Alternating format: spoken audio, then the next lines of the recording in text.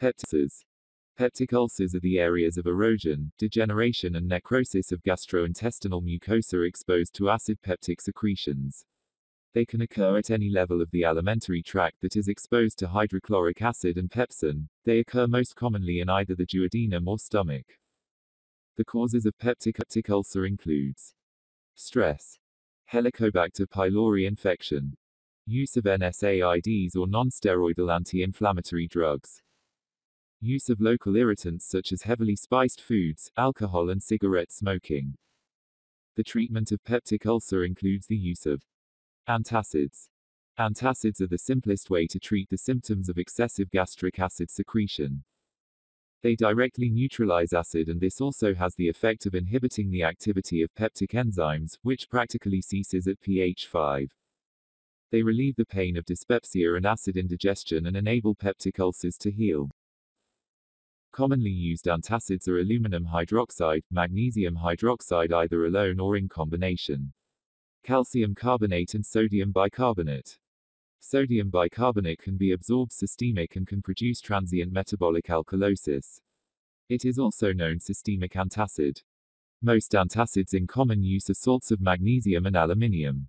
Magnesium salts cause diarrhea and aluminium salts constipation, so mixtures of these two can, happily, be used to preserve normal bowel function. Alginates or simeticone are sometimes combined with antacids.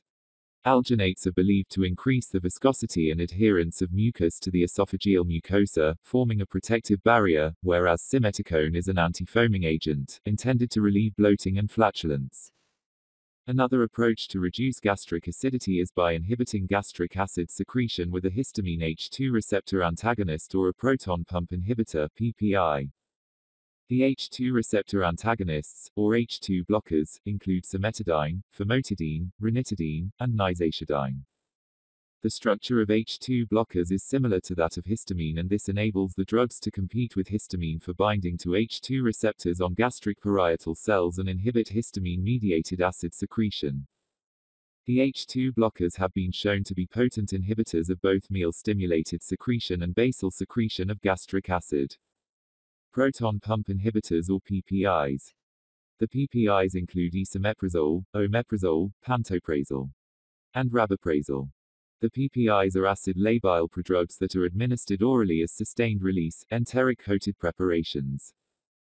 After they are absorbed from the gut, the drugs are distributed to the secretory canaliculi in the gastric mucosa and converted to active metabolites which form a covalent disulfide link with a cysteine residue in the proton pump, H+, K+ ATPase, found in the luminal membrane of gastric parietal cells.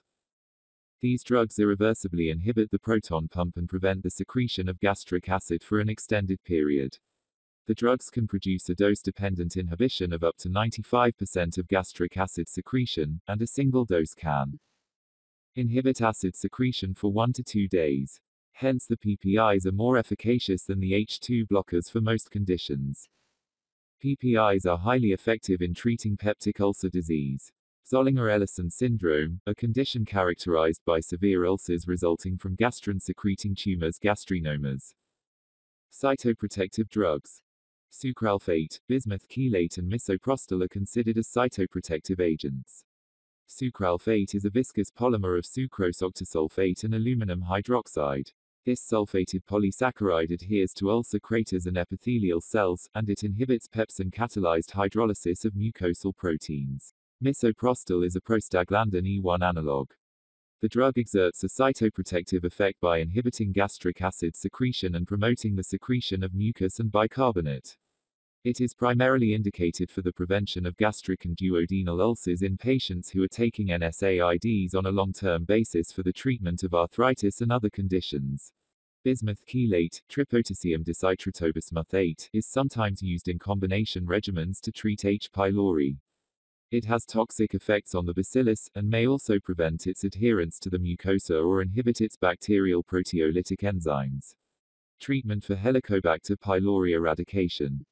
The currently recommended treatment for peptic ulcers consists of a PPI and 2 or more of the antimicrobial. It includes triple therapy use of 3 drugs for 14 days that include omeprazole, clarithromycin and amoxicillin or metronidazole. Quadruple therapy means use of 4 drugs for 14 days that includes omeprazole, metronidazole, bismuth subsalicylate and tetracycline. Sequential therapy is used 4 drugs for 10 days. For 1 to 5 day omeprazole and amoxicillin. Followed by 6 to 10 days omeprazole, clarithromycin and tinidazole. Share and subscribe the channel for more video regarding pharmacology.